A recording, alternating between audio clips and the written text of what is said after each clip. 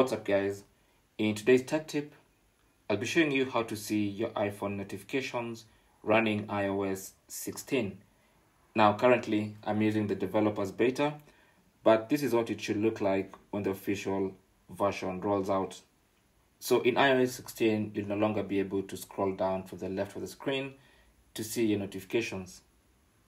As you can see, nothing is happening, but when I scroll from the right hand side, it shows my good old control center. So now, to see your notifications, you need to swipe up from somewhere here, from the bottom of the screen. And that's where your notifications are going to be. So you can slide back down to hide. So once your phone is unlocked, simply slide up from here. Don't slide up from here because this will unlock the phone and go into the app drawer.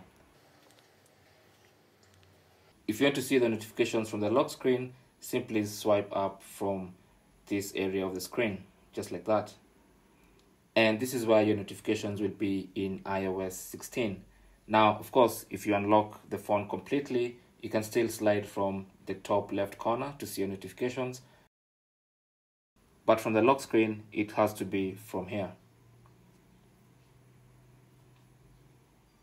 And for people using big phones, this might be very, very convenient because you don't need to reach for the top of your phone. You can simply swipe from a reasonably reachable position. And that's basically how to see your notifications on the iOS 16 lock screen. Thanks for watching and good luck.